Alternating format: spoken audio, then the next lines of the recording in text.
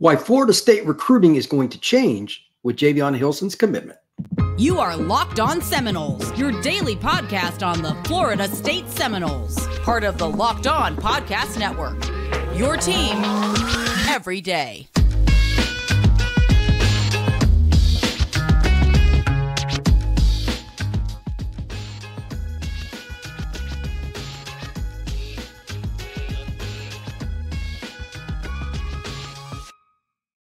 Welcome back into another episode of Locked On Seminoles. I'm your host, Brian Smith, and today's episode is going to be all about recruiting and Javion Hilson. If you take nothing else away from this show, know that Miami, Florida State, Auburn, Alabama, Georgia, anybody would have taken this kid, and he's a former Alabama commitment, so that's the good news. Please hit that like button, hit that subscribe. You can find this podcast wherever you get your podcast for free and on YouTube, part of the awesome Locked On Network, your team every single day. Today's episode is brought to you by FanDuel. Today's episode is brought to you by FanDuel. Make every moment more. Right now, new customers get $150 in bonus bets guaranteed when you place a $5 bet. Visit FanDuel.com/locked on to get started. All right, here's the deal. Alabama loses Nick Saban. Obviously, they were going to have some repercussions.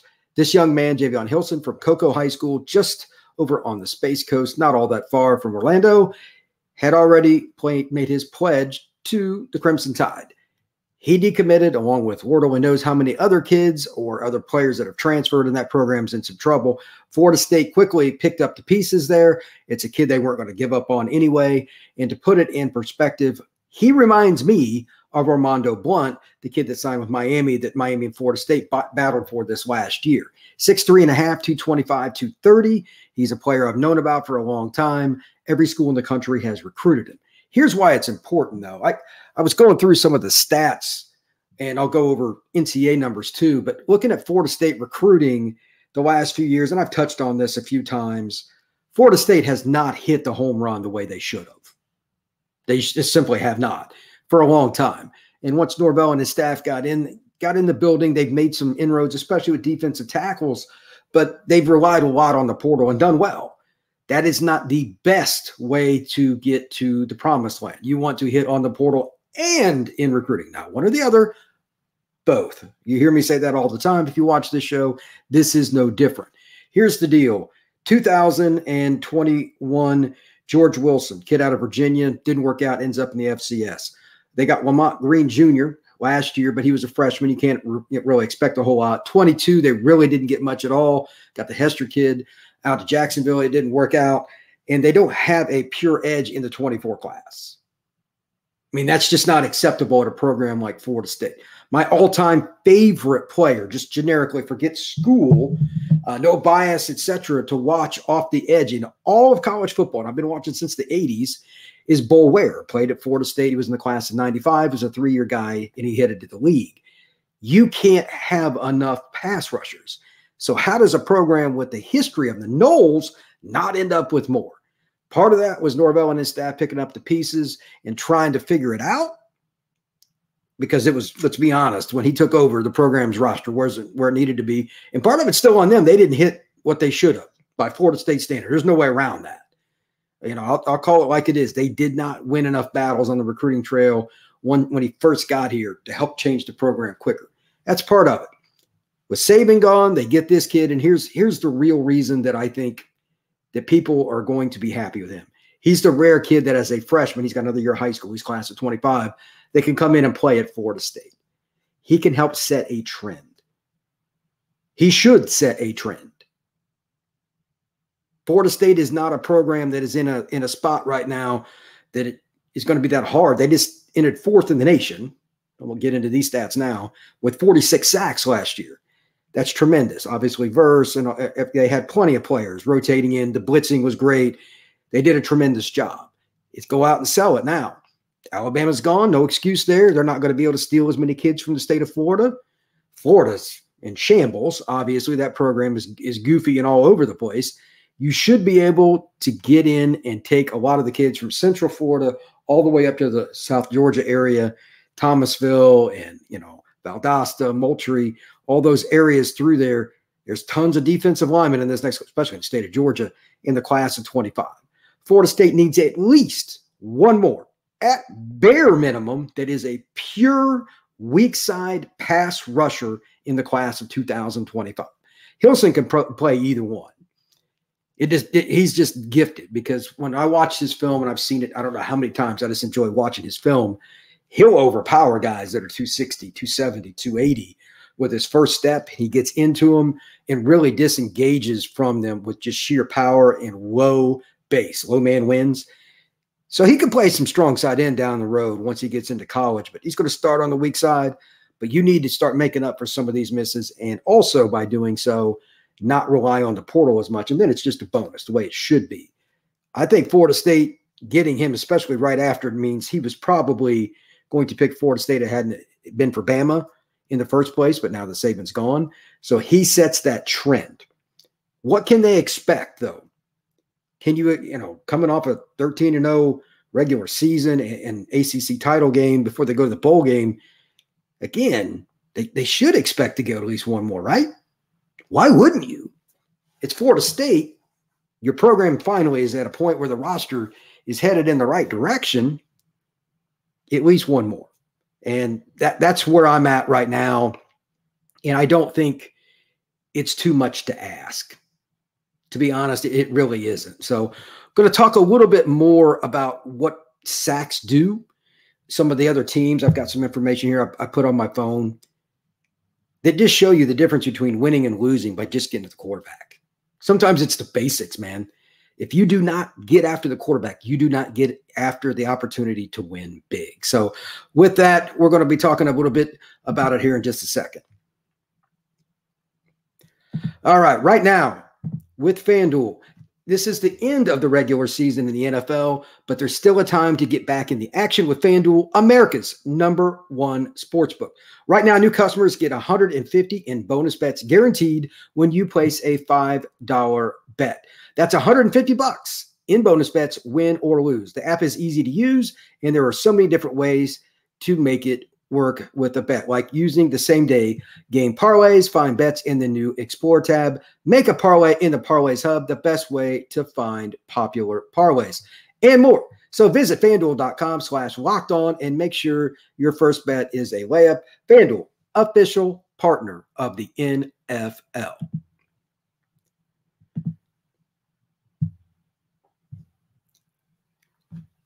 All right, let's talk about something else here that's really important to me, and that's just the overall viewpoint of college football. Let's use Penn State. Their offense was terrible last year. It stunk. Against Ohio State, their first 15 third downs, they were over. They got their first and only first down at the end of the game when Ohio State was just letting them throw the ball, do whatever, because they're just running out the clock. 1 for 16. And that team still ended up with the #1 defense in some different categories, including sacks. I believe it was 49. If it wasn't for that pass rush, Penn State, they got beat by Ohio State and Michigan pretty soundly. They'd have lost a couple other games too. Even without, they had a couple guys in the secondary going to the NFL draft, et cetera, and all that. Pass rush, pass rush, pass rush. They had multiple guys, some on the interior, not just exterior guys. They get after it, so I'm going to give them full credit. But that was the difference. Think about that. They were a 10-2 team with just a garbage offensive output. It's just true. Florida State was right behind them at 4th in the nation. Penn State was #1 in sacks. When you also set the edge, it puts teams in a very difficult position on 1st and 10. And here's the other part of this. And Penn State, Florida State, many others took advantage of this.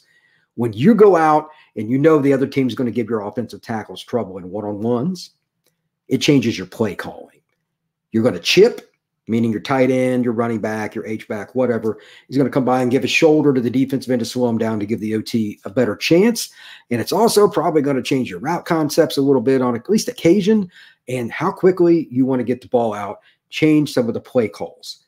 Makes it easier. Even in games where Penn State only got like 1 or 2 sacks, they still changed the game and hike and throw, and those DBs could really pounce on short passes. Florida State did that as well. Ventral Cypress, great DB, took advantage, having guys like Jared Verse over there. He was tremendous. Patrick Payton, yeah, if they doubled Verse or chipped him, same deal there. He had the opportunity to get after it. other teams had to release the football quicker. It's one of the reasons the DBs had a good year, and it's one of the reasons Florida State's overall pass defense was exceptional. They were one of the top programs in the country in many different ways, PBUs, etc. Florida State is on the cusp of being able to do that now every year. And while I still don't understand how well they do this, Florida State is incredible with their ability to use the portal and plug and play guys at multiple spots, and I think better than anybody in the country, to be legitimate and honest.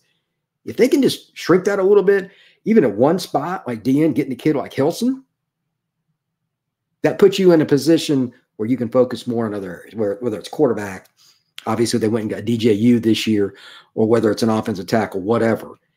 And it's a critical position, other than quarterback, which is always going to be the number one spot on the gridiron. I'm not debating that. You really have to do everything that you can to make sure there's an opportunity to get it done at the edge spot and change these play calls. Because if teams are just conservative, they're not concerned about you getting after their quarterback on first and second down, here they come. Guys like Hilson change that because, you know what, they're just going to run the ball. They're going to run the ball. They're not worried about 3rd and 5. They don't think you can do anything. You have Hilson, you can get after him more often. They have to take more chances. That's more interceptions, pass breakups, better field position, all the above. And again, that's how Penn State won this year. Their offense was so bad, it was hard to watch them play. But at the same time, they still finished in the top 10 in some people's opinion. Can Florida State consistently do that? I think they can. They were on the cusp of that this year. They weren't quite as good as Penn State's defense, but they were close.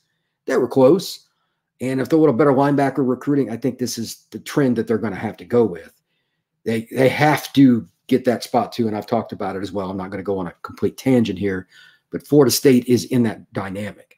The other program that I want to use the measurement with here is Georgia. They don't pass rush like other teams do. They're much more conservative, but they're so good against the run, and they're massive up front. Totally different concept and scheme, but they still usually have at least one guy like Michael Williams or whatever it may be that is coming off the edge that is their special player. Their defense doesn't work without it, even though it's a completely different scheme. Got to have them. Georgia won back-to-back national titles because on 3rd and 6, well, they didn't necessarily get home a lot. Their DBs were good. They always had somebody that gave the quarterback trouble. Michael Williams, a freshman, was one of them, but they have other guys too. If you can do it from a conservative 2-gap, 3-4 defense with a bunch of really big guys up front and one true pass rusher, Florida State usually has 2 edges, and this past year was as good as it gets, in my opinion, with Peyton on one side and, of course, Verse on the other. If you're in that situation, I think Florida State should be conservatively 3 out of 4 years a college football playoff team, ACC or not. And I know that's the debate that Florida State fans want to talk about. I don't care about that so much. I just know that if you're great on defense, especially rushing the passer, you're going to up the ante and give yourself a better chance to win games. So with that, here's a couple other stats on some of the other teams. This is probably not going to surprise a whole lot of people. Penn State was first in sacks, 49. UCLA was 7th. That's a team that defensively, historically speaking, since the early 90s, they haven't had many teams that were very good on defense. And I'm being nice. They had a really good defense coordinator. SC just hired away. They were 7th in the nation, really changed their defense, and they even smacked like USC around, etc. Michigan, Missouri, and Bama all had 39 sacks. That was 11th. I wanted to use that to kind of give you a barometer. Those are all really good teams. And, of course, Michigan won it. That we're just on that cusp. If you're not over 35 sacks, you're probably not going to compete for the title. You're not. Again, Florida State, just for the record, was 46. They were 4th in the nation, so they were on par with that. The other part with this, if you look at the ACC, Clemson, Miami, NC State does a hell of a job. Obviously, the Noles, it's a pretty good league with teams getting after the quarterback. And then there's Louisville, another team that was pretty high. If you just went through and ranked the teams in sacks, and then you went through and looked at the final rankings in the Atlantic Coast Conference, wouldn't be a whole heck of a lot different. They're at least comparable. I mean, there's always a play here or there. And of course, Drake May was at North Carolina. He kind of changes things. That's a very special player. But for the most part, the top teams are going to be towards the top in sacks as well. Florida State, excuse me, they're not going to go away from that, and they know it. And they really put the emphasis on it to get it done this year. Excuse me. But at the same time, they're not the only one. If they can finish first in the ACC, they should be at least yearly in the title game. That's just my opinion. So on the other side, I'm going to talk a little bit about recruiting with some of the other guys, some of the other things that I think they need to do in this class to help it. But this is a good year in the state of Florida. I'm going to battle Miami, so we're going to talk about that next on Locked On Seminoles.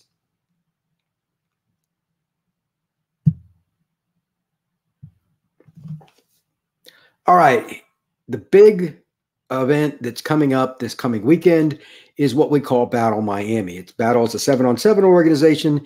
In my opinion, this first one, it happens every year. It's in Broward County, just outside of Miami, is the most important. Not only for Florida State, but for all the recruiting guys like myself across the nation, because teams from California, Texas, Arizona, Illinois, all over the place. Midwest Boom probably will be there, etc. South Florida Express, all these different teams. It's a chance for me and other recruiting analysts to go and check out all the talent. Even some guys like Hilson sometimes come because they play as tight ends, but that's not the point here. It's overall, this is the time, and I wanted to make this note, that recruiting finally takes off. And since I started the show, it hasn't really been recruiting time. I started in August. Recruiting is basically done for the most part for the class of 24 by the time I took over. And now it's the full cycle starts over in January. This is the fun time for me. You get to see kids from quarterback, running back, slot, outside receivers, safeties, linebackers, everybody compete. Under Armour camps coming up, all the different things that you have to see to rank kids, do interviews, get photos, videos, etc. I'm going to be able to completely shift gears here on Locked On Seminoles with this episode coming up probably Sunday, Monday. The tournament is on Saturday and Sunday. I don't know how much of it will be great, but again, the talent level will be tremendous, assuming the weather is good. Last I checked, the weather was supposed to be around 80 degrees in South Florida, so I certainly can't ask for better than that. And it's an opportunity for me to start giving you guys an idea how much effort Florida State's putting in with kids, whether or not they have a shot with a player, whether it's a kid from Miami Central, like Nashawn Montgomery just transferred there. It's a kid to Florida State, and everybody else is recruiting. It's a big-time receiver. He's buddies with Wayne McCoy. So I think the Noles will have a chance there. And there's also something else that's really interesting about it. Florida State, they even did it this past year, the year before, Nicholson, their linebacker. They always seem to get one or two kids from California. Maybe it's a kid from Virginia or whatever. I might meet and interview somebody that mentions Florida State, and I had no idea they were even recruiting him, because even since the days of Bobby Bowden in Tallahassee, the Noles have done a pretty good job of getting kids from each coast. They don't get a ton. But they'll get a few. This is probably one of about two different opportunities I'll have. Maybe if I go to Elite 11 finals in LA, or maybe some tournament or something in Dallas, or maybe the Under Armour event that's going to take place down in Houston, something like that. Those are the only other chances I really get to see kids outside the region that the Noles will recruit. And I like to compare them against the kids from the Deep South, Georgia, Florida, Alabama, Mississippi, etc. The competitive nature of these kids down here is really hard to put into a finite type of terminology. I love it. It's one of the reasons I live down here. It's one of the reasons I scout down here. Obviously, there's more talent, but it's that competitive nature that I truly enjoy, getting video and stuff. So I'll be doing some shorts, some other types of videos, just talking about the kids that are basic. It's going to, again, this podcast, I'll still do some of the live streams and all that, but this stuff is going to be the additional, and it's more fun. I've always liked it, and I haven't really seen any reason not to do it. But this is the opportunity I've always kind of wanted in it. Being able to do the Florida State podcast gives me a very broad reach. I wouldn't have any other way to do it. So please make sure that you check these out. There'll be videos comparing like running backs in the passing game. There'll be quarterbacks talking about arm strength. There'll be opportunities to look at the different receivers, how different guys are deep ball threats compared to route runners, etc. Jamie French, for instance, a kid I know very well at Jacksonville Mandarin. He is a great player. Florida State is after him hard. They've already had Mike Norvell over to see him since Saban left and he's decommitted from Alabama. I'm sure I'll probably talk to him this weekend, next weekend, whatever it is at different events, because I'll see Jamie several times between now and the end of spring. How does he compare to other guys? Right now, I would rank him the top receiver in the country. I like the Noles' chances of getting him, and he is flat out an impact guy. And then finally, who's that hidden gem? That's what 7-on-7 often gives me, as well as the Under Armour camps and other things like the MVP camps. I might go to 1 or 2 of those. Who's that hidden gem going to be this year? I love talking about those kids. So you might see a video here at Locked On Seminoles that kind of goes into that. This is a kid you may not know much about, but he got a letter from Florida State, or they saw him at this game when he scored 3 touchdowns. Those are some of the things that are coming this way. So once again, thank you very much, and I hope everybody's having a good time. I just got done moving, so it's been pretty rough for me, but I got a little more to do. So anyway, please hit that like button and subscribe, and come back and see us again soon. Thank you very much. Everybody have a great one.